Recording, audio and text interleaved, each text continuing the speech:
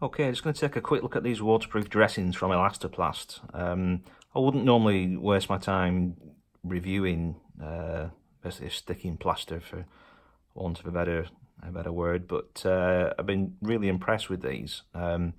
Just recently, well, about a week ago, had a small operation just on my foot there, and see the surgeon there was saying to keep the foot dry, trying all sorts of techniques, sticking my foot out the shower and all sorts of bags over my feet and what have you. Then I came across these, and to be honest, they've been absolutely fantastic. I mean, getting a sticking plaster that's waterproof but breathable, I didn't really think that was possible, but with these, it's made sort of showering absolutely fine with having a foot wound, if you will, for want of a better word. So let's have a quick look at these. Now, one thing I wasn't aware of before I bought these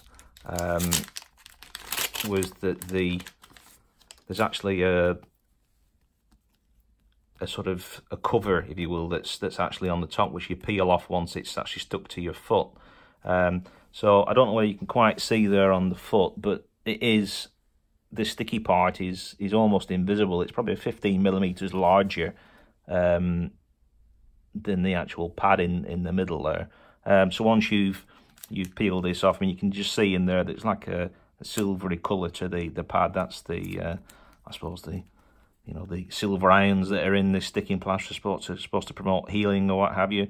But once you've actually put that onto your foot, you would, or wherever the wound is, you'd then peel this red tab back and then pull the sort of cover off that, and it basically, it's almost like skin-like. It's very thin and stretchy, but it is pretty sticky.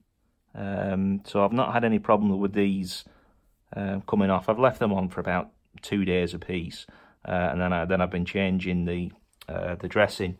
But with using these in the shower, the thing is bone dry, but still breathable. So yeah, I just wanted to have a quick look at those with you and show you what I've been really impressed with. Impressed enough to make a video anyway. So yeah, if you're thinking of giving these a go, I will give them my recommendation. So I would say go for it.